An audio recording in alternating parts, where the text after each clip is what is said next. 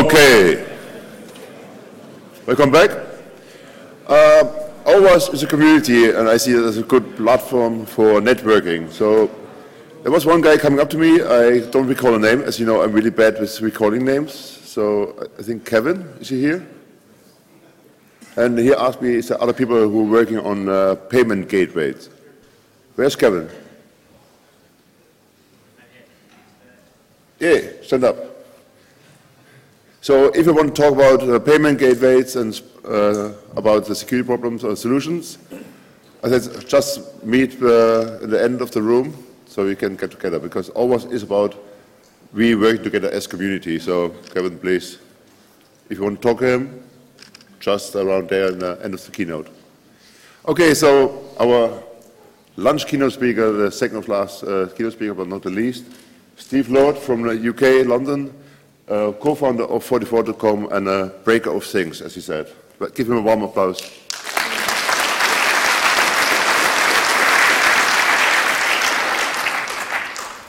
Okay.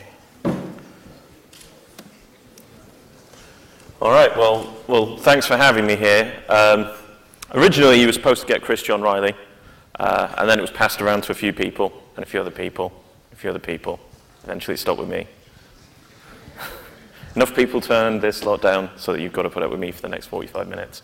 But that's not a bad thing, because to give you an overview of who I am, because you're probably wondering who the hell I am, to talk about IoT when you've got people like Josh Corman here and you've got all these famous people, I've been working with embedded Linux platforms since the 90s. Sometimes to do with security, sometimes just building stuff, and sometimes just working with people in fields like point of sale and all kinds of other stuff like that. In my day job, I'm a pen tester at Mandalorian these days, which is a small UK consultancy, and I also co-organise an event called 44Con London. Our CFP is currently open, so if you're interested in talking at it, you can always go to 44con.com and have a look. I also foolishly decided that I'd try writing a book, which is getting there. It's a book on pen testing, and that's not really what I'm here about today. I'm here to talk about the Internet of Things. So I've also been to AppSec before. I spoke in 2009 about WordPress vulnerabilities, which is a bit like shooting fish in a barrel, really, when you think about the themes and plugin architecture. But I wanted to open with asking everybody, do you remember that time that we solved all the web bugs? Do you remember that day? That day the last XSS bug was finally put to rest? See, because in the beginning there were web apps, and the web apps had bugs, and people got together and posted guidance on how to fix the bugs. And then everybody went and fixed the bugs, and the bugs were all put to rest. But then somebody came up with more technology. We had virtualization, we had the cloud, we had a whole set of services that we have to approach in a completely different way to provide assurance to end users and customers. And then we found out that our governments were spying on each other as well as us. So then we found out that we had to encrypt, and encryption is a hard problem to solve, and doing it correctly is an even harder problem to solve. And we updated the guidance, and more things were produced, but the world didn't become a safer place. If anything, it became a less safe place. We now live in a world where we have ubiquitous, pervasive, always connected devices. And these devices are developed with a set of perverse incentives in mind that don't necessarily align with our own. And the thing I want to talk about today are those things, smart things. Smarter, better, faster, stronger. This talk is about those things. And I want to start with one of the most important things of all, a device that allows you to measure your farts.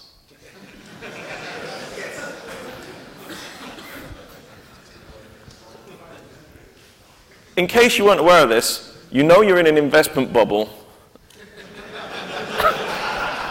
when there's a Kickstarter that 73 people think is a good idea to have something that presumably you put near your bum. You push a button, you let it rip, and it goes, you had too strong a curry last night. I'd buy it. But then again, I'm not the kind of person who needs to track my own gases. I'd track other people's gases. I'd find ways to monetize gas data. And then we have Vessel over on the top right, which has possibly the creepiest tagline I've ever seen. Vessel automatically knows everything you drink. I mean, it sounds like it was developed by the NSA. Smart plate is backed by science. Science backs it. What does smart plate do? We don't know. It's backed by science. Science agrees, science backs smart plate. Smart plate will apparently tell you what you ate. Personally, I like the old-fashioned way of not eating with the blindfold on. And then there's Dharma, the world's first smart cushion, which is a device that actually measures your butt. And these are the things that are getting funded. And then when we think about what's on the market, at 5 to 10 times the price of a dumb kettle, some might say a smarter customer, I would expect a kettle to be so smart that it has a PhD and can debate fine art with me for that price. It's a device for people that can fill a kettle with water but cannot push a button to turn it on. It's a device for people who can't push a button to turn it on but can use a smartphone. And it's a device for people who want stats on how often they don't push the button.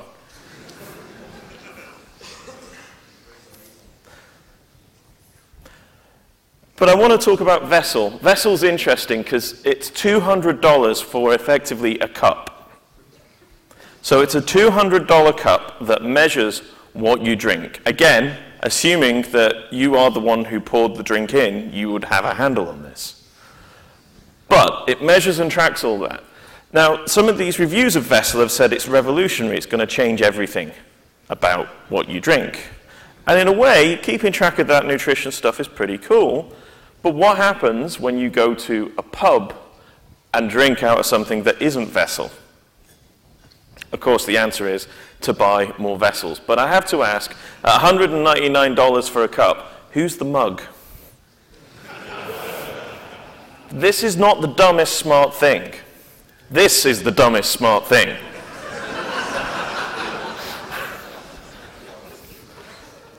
Smart socks. This is not a problem in search of a solution, no. Who here has an odd number of socks in their sock drawer? Yeah, show of hands. This is a problem that affects nations, my friends.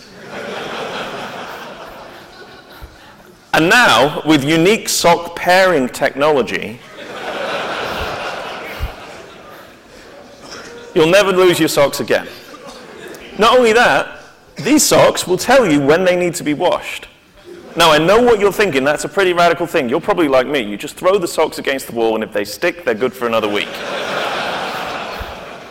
But these socks, oh no, these tell you. And they also tell you when you need to buy more socks, which I'm presuming will be often. But as great as it is to look at IoT and define it as the intersection of money and stupidity, there is a serious point to be made. We need to define what IoT is in order to truly understand the security implications. So, if we look at this in terms of common vertical markets that use IoT, you can see here that we have several examples. We have the energy sector, so smart metering, which in many implementations usually turns out to be incorrect metering. There's home automation, because when corporations spy on you, it's okay because they're not nation states. But when you look at things like even simple stuff like using TVs as a hub, and you find that your Samsung TV is sending everything you say to a third party, or you've got devices like Amazon Alexa, which, I can understand Amazon's mission, stick a device in the home, make it listen to everything that they say, pick up on the words, so that you can try and get Dad to buy more shit that he doesn't need at prices that he can't afford. But also you've got things like Wemo and Philips Hue and various other products that, historically might not have existed. And they're gathering rather strange types of data, and what we'll probably see in the next sort of few years is you'll start to see more general purpose hubs that bring things together. And then we have personal smart things. So I'm wearing a personal smart thing, which is a little Pebble watch. And I would classify a personal smart thing as any device that is deemed smart that can be consumed by dumb people. like myself. Normally, these link to either home networks or personal devices. And the distinction between home automation, or rather home things, and personal things is something that I'll touch on in a bit. Then we have medical devices, which frankly scare the crap out of me, to the point where I'm not even going to cover this in this talk, because that would be a whole talk in itself. And finally, transport, which you might think is just self-driving cars or in-car entertainment systems or the merging of in-flight entertainment systems and avionics critical mission systems, depending on what you're doing this week. But it also covers things like fleet management, logistics, solving the traveling salesman problem in some cases literally, and real-time management of fleets. And if we define the technologies that are involved in IoT, we start to understand what IoT potentially really means, which is that it's not really a thing in itself. Although it's called Internet of Things, IoT isn't a thing. It's a collection of technologies presented and integrated to provide specific applications. And if we break those down into the components, we'll see that most things generally have some of these components. So there's a sensor. Now, I've said that that's a thing that reacts to external stimuli. The sensor itself doesn't really react. The sensor senses. But that will connect to a widget, which is the thing part of the Internet of Things. Normally, this will be something like an AVR microcontroller, or it might be something like an Arduino-type device, or it could be something a bit bigger like a Raspberry Pi or a Linux system. And a lot of what goes into the widget depends on whether that needs to have real-time functions, where it just does one task again and again continuously, or whether it can have schedule-based stuff and something a bit more complex and maybe do some processing on there. The widget then normally will connect to either a mobile app or a front-end web app, sometimes a bit of both. So if we look at the distinction between fixed widgets, which are widgets that sit in your house or sit in your business, they will connect to your network. And your network will be the bearer of security, transport security, within your local physical environment. And when you look at mobile widgets, like this will connect to your phone. And your phone becomes the widget, in effect, that communicates with the internet. So sometimes you'll get a mobile app, and sometimes that will just be simply a web view put onto a front-end web app. And sometimes you'll have a front-end web app so you can internet your thing when you don't have a fondle slab with you. That will usually communicate to something stored in the cloud. So the data usually gets shoveled into the cloud because it's cheap. And a lot of these things have been brought into existence without a regulatory framework for the information that they actually hold. And then you've got a back-end web app, which is the bit where the people who produce the thing mine the data and administrate the data. And in my experience, that back-end web app usually tends not to be worth the ones and zeros it was written in. And then, finally, there's your data, which is usually sold to the highest bidder. But let's not also think about the lowest bidder as well, because they get your data in different ways for your things. So to look at what's involved in these things, if we look at the sensors, realistically, when it comes to a security standpoint, what we need to think of sensors are as input fields. So if, for example, your widget that connects to your sensor expects a temperature value, it may store that value as a fixed point integer. However, for your sensor itself, that's going to have some leads going off to a microcontroller that will interpret the signals that are sent. You cannot assume that just because the sensor has an operating temperature between, say, 50 degrees Celsius and minus 50, that the only figures that will come back will be 50 to minus 50. So we treat it as a form of user input, for want of a better term, and validate it. When it comes to the widget, oh, sorry, hang on. Let me go back one there. There we go. When it comes to the widget, again, that widget connects to the internet. Now, that's either going to connect to the internet in the case of a mobile phone over a 4G network or a GSM network, or in the case of fixed infrastructure, it will use whatever the bearer network is. So for developers of the Internet of Things type devices, they cannot make the assumption that the bearer network is all secure, and thus they can't provide security configurability in that space really to any great extent.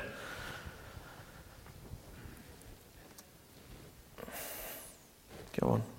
You can do it. That's not good. The value quote, space quote is invalid. Please provide a valid value. I think I just failed it. Yeah. All right, so the mobile application, I think OWASP has a pretty good handle on that. And I think fundamentally that if we were to look at the Internet of Things, perhaps one of the ways that OWASP could actually work the best would be to act as a clearinghouse for current documentation and other projects in the specific technology spaces. So providing links to things like, build it securely, I am the cavalry, that sort of stuff where there's other stuff going in. And then we have the cloud, and this is, from an IoT perspective, something a little different. So let's say, for example, I've got this Pebble watch here. Let's have a look. Has anybody got a smartwatch of any kind? Can you put your hands up? Including people who have them in the drawers at home? Okay. All right, okay, who's got a Pebble? Okay, and who's got an iWatch? Not many people went and paid 5 times the cost of a Pebble. Oh, sorry. Okay, my bad. All right. So, actually, this is an Apple Watch as well. I've got the watch face set to OS X. Your move, fanboy.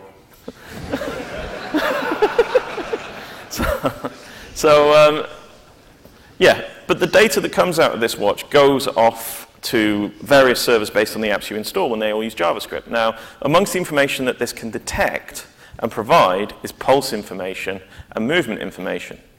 So if we were developing something like a Fitbit type tracker that we install on the watch, then actually we might think, oh, we'll carry that data out.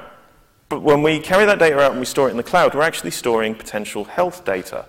And if one day the US government decides to regulate this, it's possibly going to turn around and say, health data, HIPAA. Treat it as HIPAA. Treat it as something else. The EU will look at the health data and will say, maybe we should treat this the same way that individual states treat health data, which if you're in the UK is a freaking nightmare because NHS data is ridiculously managed.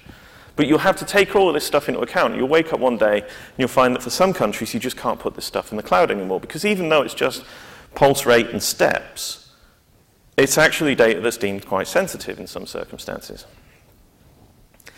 And also the obligatory encrypt, authenticate, authorize all access to the cloud stuff is fairly standard.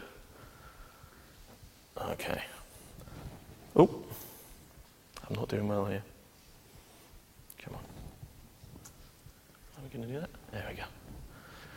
Front-end web app is something that we should all know about. I don't think anyone in this room doesn't know how to handle a web app. One of the things that I've noticed is, does anybody here go out and talk to external customers, maybe selling scanning services or pen testing services? How many of the people that go out here get asked, do you check for the top 10? Yeah. The top 10, the OWASP top 10, is probably OWASP's biggest success. But it's also a double-edged sword in that, in many respects, it's turned into a compliance target in the eyes of consumers. So I would suggest that we forget the top 10 and that we focus on the common weaknesses enumeration from Meta, which maps across to the top 10 quite cleanly. And the reason I would suggest using CWE is that if you're implementing a thing, using CWE across the spectrum lets you track all of the vulnerabilities using common classifiers. So you can see vulnerabilities that go end to end from start to finish through every aspect of the technology that you use. Of all the OWASP projects that are well suited to a complex solution like an IoT solution, I would say ASVS is perhaps the most well mapped to go across. Using something like an ASVS level 2 or even a level 3 for, say, medical systems would actually be a really good way of being able to provide some form of assurance to end users of these systems that you're doing the right thing. I don't expect somebody to do ASVS 3 for a device meant to measure your farts, but I would expect it to do it for something like an insulin regulator. And it's a good standard to look at. And finally, at the other end of the spectrum, at the not so, somewhere between not so sensitive and medium sensitive, rather than going and getting this stuff tested, a lot of these devices are built on shoestrings, so save money and go and look at a bug bounty, which won't find everything that could possibly affect your solution. But that's why you have an internal program. Having a bug bounty will at least find some of the most serious things, and the people who are most likely to look into this are actually going to be your customers. When it comes to the back-end web app, just don't assume that it won't be accessible. There's an awful lot of IoT products that are out there where the back-end web app is actually also stored and served from the cloud. And it's spun up so that they can access it when they need to, and then with the idea of expanding it, because it'll be built on the same stack as the front end. But if it can be found, then that information can be taken. And as with the front end app, I would say, use the usual integrate testing into the release cycle stuff, and look at putting in some sort of monitoring to make sure that you're tracking where people are coming in from. Now, when it comes to IoT, the people that pitch devices to VCs and get funding are often tasked with monetizing the output of that. So if you develop an IoT device, you have your widget and you have a service. The customer is only going to pay for the widget. So you need to fund that service somehow. And the way that you sustain that funding is by monetizing the data. So if you don't have it, you can't lose it. There's an element of being a good internet citizen to be had. And the fact of life is that if you're taking data that seems innocuous now, it might not be innocuous in certain ways, it is processed in certain ways. And don't assume that those requirements are not going to change. Because at the moment, there's so many things coming out, legislation and regulation can't catch up, or keep up, but it will catch up eventually. Now, I think that we've got a way to secure this. And this is Malachite. And this is taken from a book on, what is it? Crystals and Business Success.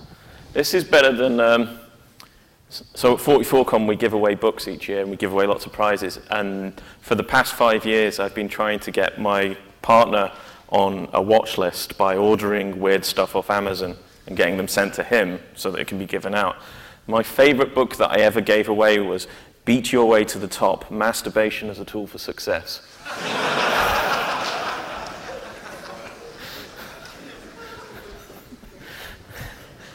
But malachite is a copper-based mineral.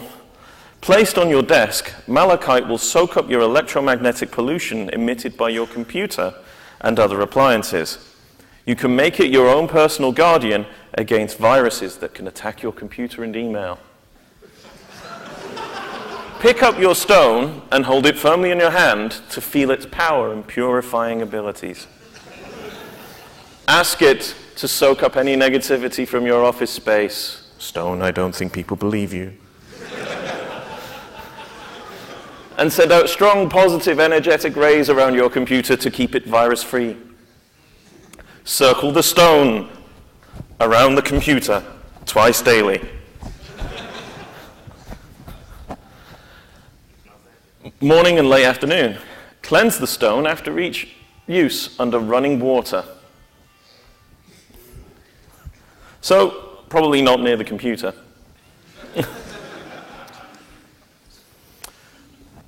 But seriously,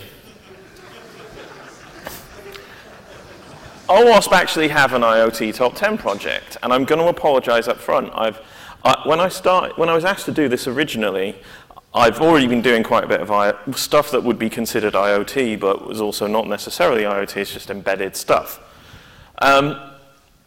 And I'll apologize because I've made these observations without being able to talk directly to the project. The OWASP IoT project doesn't get a lot of love, and it appears to be mostly driven by one guy who's doing the best he can, and he's not getting a huge amount of feedback. Now, I only managed to subscribe to the mailing list today because I didn't know there was a mailing list because it was put into a different tab and somewhere on the web page that I couldn't see.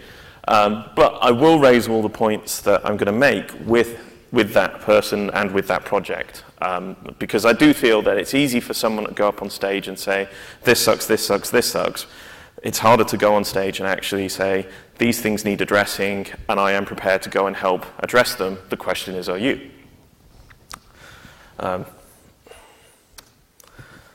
So these are the first 5 of the top 10. You've got I1, which is insecure web interfaces, fair enough.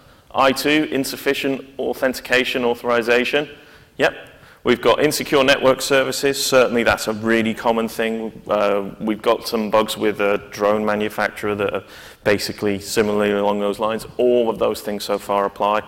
Lack of transport encryption would potentially be better as weak or insufficient transport encryption, but I think that's splitting hairs. Likewise, the privacy concerns is something I think would be maybe I1, but again, splitting hairs. And with this top 10, I8 is where it starts to go wrong. You've got an insecure cloud interface, which is something that I've certainly seen in a heck of a lot of IoT devices that use things like IFTTT, if this then that. Is it IFTTT or is it IFTT? Yeah. Anyway, and insecure mobile interfaces, not so common, although there are, for example, situations like the Pebble, for example, where you run apps and there's a helper app on a mobile device where there's certainly issues that come up. And then I8 is where it starts to go a little bit, not sideways, but things look like they could do with some help. So security configurability is something that's very, very difficult to do in the IoT space because of their limitations. I9 starts to talk about the security of the firmware update process and about using encryption. And I've got some issues with that, which I'll talk about in a moment. And I10, poor physical security, I have some issues with that as well, which I'll raise here. And obviously I'll raise offline with the guys in question as well. And what it really boils down to is that I9 and I10 in particular make recommendations that work against the user. And they work against the user by removing that freedom to tinker and removing certain things you would expect with ownership of a general purpose computing platform. And the question is, should OWASP promote ideas in the name of perceived security that work against the user's own interest, or should we try and work around that and try and keep things open? So what are the problems with 8, 9, and 10? Well, let's bring them up. So we've got here an example here, no ability to enforce strong password policies, no ability to enable data encryption at rest, lack of password security options, security monitoring, security logging. All of these things sound inherently practical for a web-based application, but are not necessarily practicable for an IoT solution.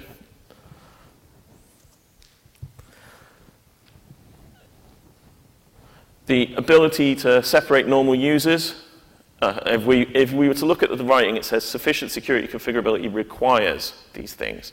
So separate normal users, encrypt data at rest or in transit, force strong password policies, enable logging of security events, and notify end users of security events. The issues that I have with this are fairly straightforward. So many IoT devices don't have options for security configurability because they don't have interfaces that you use. Your interface is often a mobile application that's separate to the device.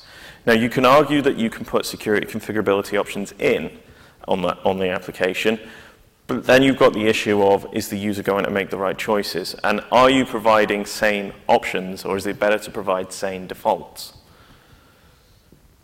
They're normally built for a single purpose. The user password paradigm really sucks for IoT. So let's take, for example, a washing machine. LG do a smart washing machine that allows you to define multiple users. They're members of the family.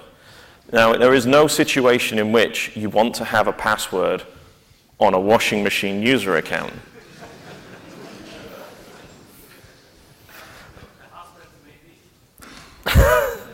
I can't get in and do my washing. I can't peel the socks off the wall. Configurable crypto is an issue. We're all aware of the issues surrounding cryptography, and we're all aware of the issues surrounding nation-state activity. And if you're developing something that would be useful to a nation-state adversary, then they're going to exploit that. even if you're not, then there's going to be some data that's going to be sensitive enough to warrant encryption. But by putting the choices for encryption in the user's hands, you're risking them making poor choices. And to give you an example, how many people here are familiar with wired equivalent privacy? Yeah? So WEP Wi-Fi, which is totally broken. So one of my friends has, one of my less technical friends got a broadband router, and on their broadband router, it had under Wi-Fi options, it had wired equivalent privacy, WPA, WPA2. They picked wired equivalent privacy because it had the words wired equivalent, so it's like a cable, right? And it had privacy in it. And that was just from misreading the choices that were available and them not understanding what the options meant. And if we ask people to choose between Diffie-Hellman and ECDH and TLSV 1.1 and 1.2 and SSL 3.0, they're going to make the wrong choices. So because of the nature of these devices and because of the nature of the data, the people who understand the threat landscape are the people managing the service. It makes more sense for them to set sane options and manage that as part of the service. Configurable logging. If you've got a Nike fuel band, what security events do you want to have logged? If you've got a Wemo switch, what security events do you want to have logged? The people have hacked Wemo switches so that they can continuously go on and off and you can set a lamp on fire or destroy a kettle or something like that. But in the grand scheme of things, how is that compared to dropping a plane out of the air? Again, things are going to be different depending on the activities. How feasible are granular permissions on a single-purpose platform? If we take, for example, a toaster, a smart toaster, smartest toaster ever. Anybody ever see the talkie toaster on Red Dwarf? Yeah? Would you like a piece of toast? Anyone for toast? Anybody? Anybody want toast? That level of smartness. The talkie toaster didn't care who he was making toast for. All he cared about was toasted bread products. And likewise, our users are going to be the same. If we look at the insecure firmware, we've got encryption not being used to fetch updates, update file not being encrypted, update file not being verified before upload, sensitive information in the firmware, and of course, no obvious update facility. Now, some of that is fairly normal, but some of that really goes against the user experience in terms of the right of ownership. So, the things that need to be done in order to secure it, say, encrypt the firmware, use a crypto key, go and encrypt the firmware, download it over an encrypted link, encrypt it as it goes in, decrypt it, put the firmware update on. That's not really feasible for most of these devices.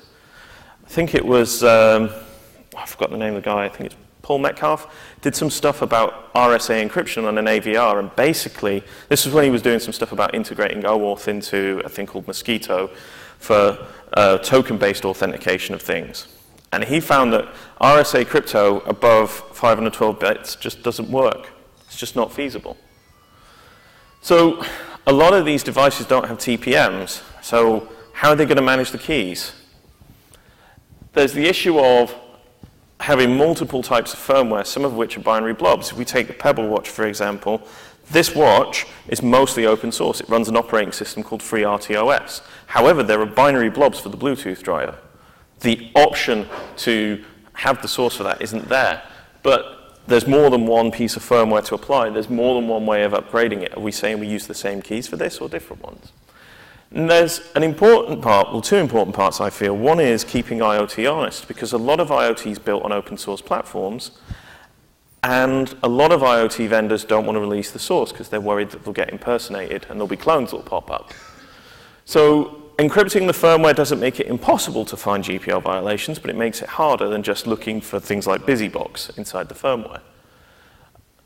And then there's the question of who owns the device, because the only person that you're protecting for when you encrypt firmware, the only person you're protecting in that case is the vendor. You are not protecting the user in any way, shape, or form by encrypting the firmware. Final part here, poor physical security, which is basically saying remove a load of stuff that you don't need, remove debug ports and things like that. Yeah. a lot of these devices are built on system-on-chip systems. So even things like we've worked on, in my day job, we've worked on defense systems with military applications, and even they have, a TTL or a JTAG or something on them.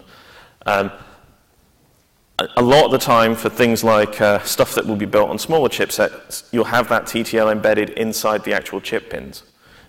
You can get AVRs that have got certain things like electronic fuses to stop you from reading the chip and all that, but that falls back to who are we really protecting here by doing this?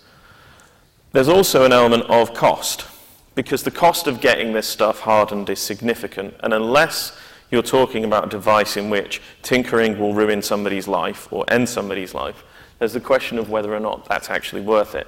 And that freedom to tinker element is actually important, at least I believe so, because I believe that someone like OWASP should fight for the user. But then again, who am I to say what OWASP should and shouldn't fight for? I'm just a guy who shouts from the sidelines. I do want to apologize, because it's easy to pick flaws in stuff. I get paid to do it all the time. And to be fair, some of these recommendations that we're seeing also exist elsewhere. But this presents us with quite a dilemma, which is, should an open project promote ideas and patterns that work against the end user? And I'd like to put forward a truism, which is that the OWASP top 10 is often seen as a compliance target rather than a starting point. It's the panacea, not the bit from the get-go. And if it's to be successful, the IoT top 10 will occupy the same space in the IoT realm.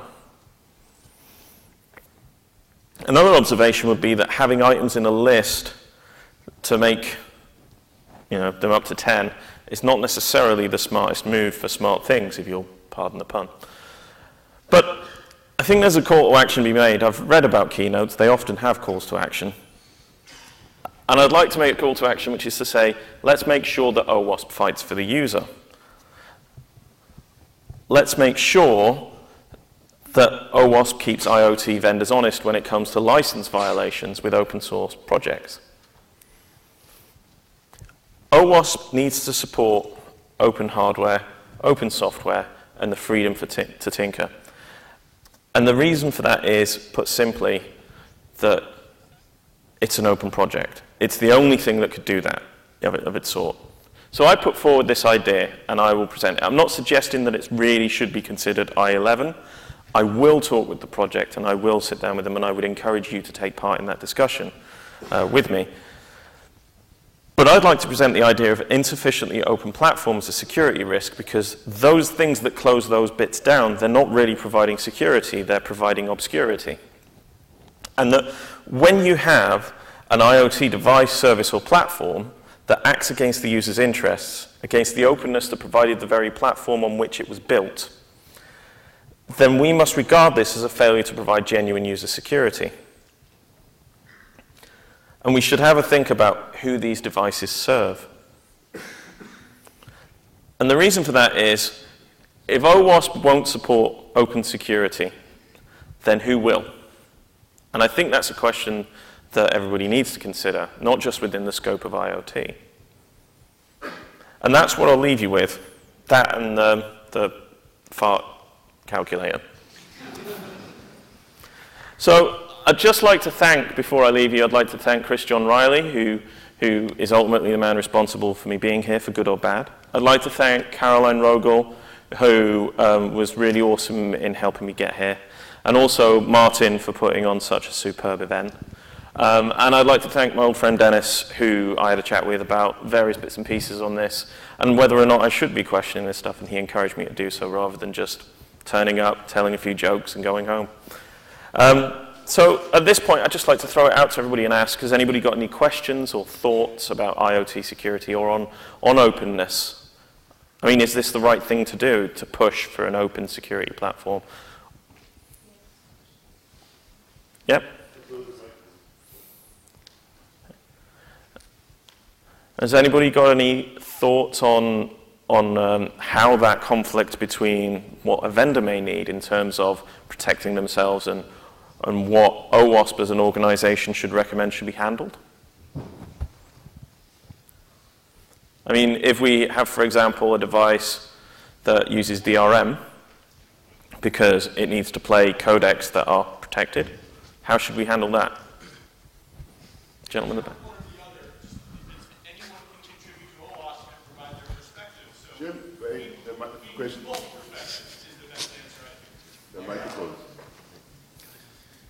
Earlier you excluded medical devices and you talked about airplanes, so it's thought-provoking. You're challenging some of our philosophy about open projects and the ability to tinker. Do you think the airplane flight system entertainment should be open to tinker? Where are the boundaries to this proposal, I guess? I think that we can balance it. I mean, certainly where you've got a point of people's lives being at risk, there is a need to provide some level of enforcement. And I think the avionics example you provided is both incredibly timely relevant and a very good point. But we can provide systems, I mean, those avionics packages, for example, have service ports. They're designed to be serviceable by the vendor. And that, in effect, is your freedom to tinker there, for want of a better term. An avionics platform belongs in a locked environment put into a plane where you can't just go in and access it. So I think that would be that specific example, but I think it's very right to ask where the boundaries of that freedom to tinker lie. Certainly, if I had a device that could measure my methane output, I'd like it to be able to measure other things as well. But my car, for example, if I have a self-driving car, running code that you've got from the internet and installing it on your self-driving car is probably not the smartest idea. But then again, there's an element of Darwinism that may correct that.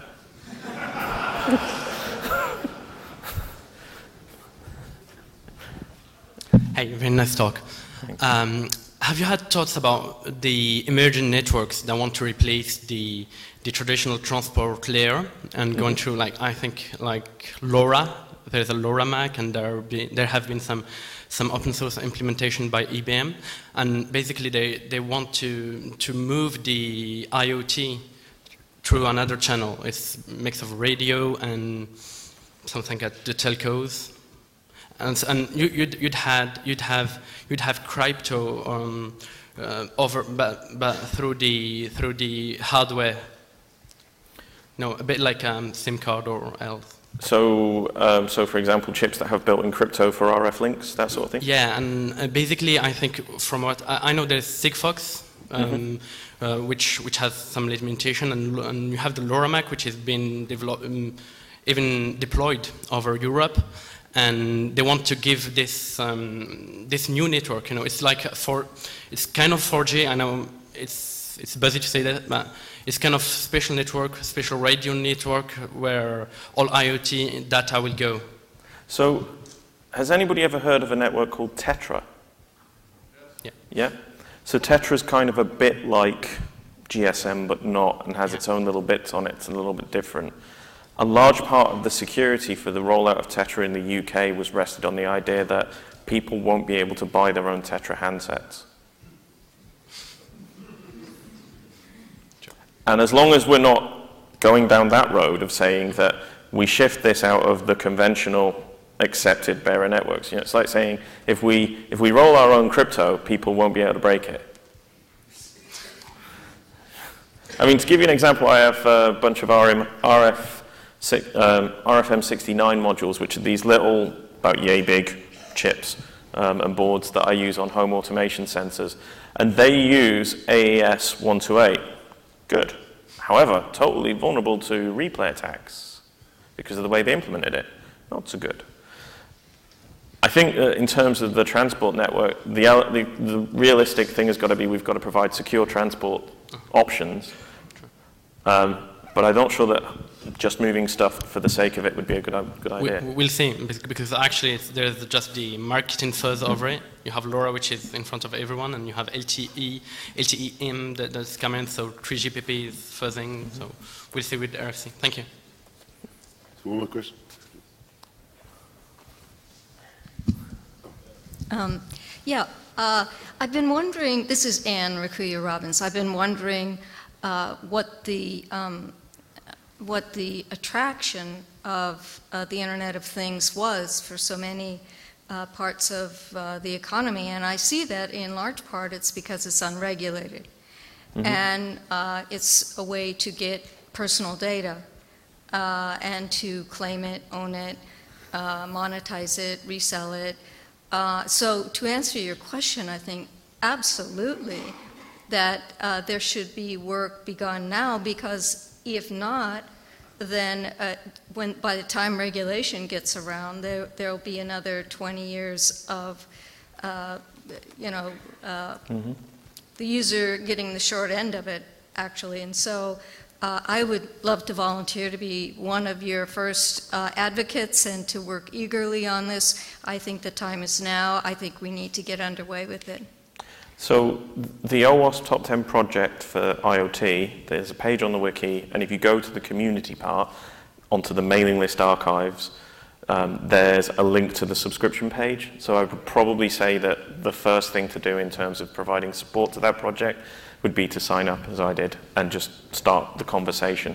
Because ultimately, if IoT Top 10 is successful, it will be accepted as a standard rather than as a starting point. And we need to make sure that what we have here is an opportunity to create something that may be considered a standard, but that we're pointing people to the right information.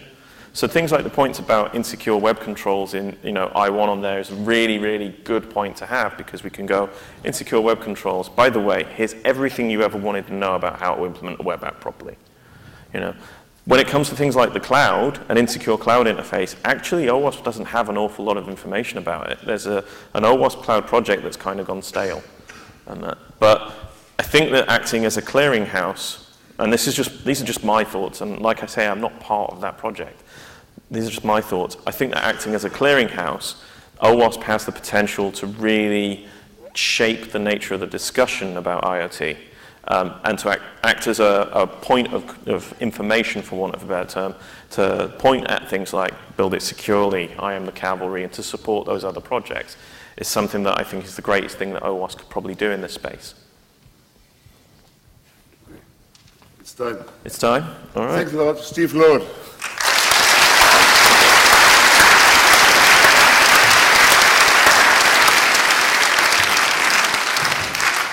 Those who have not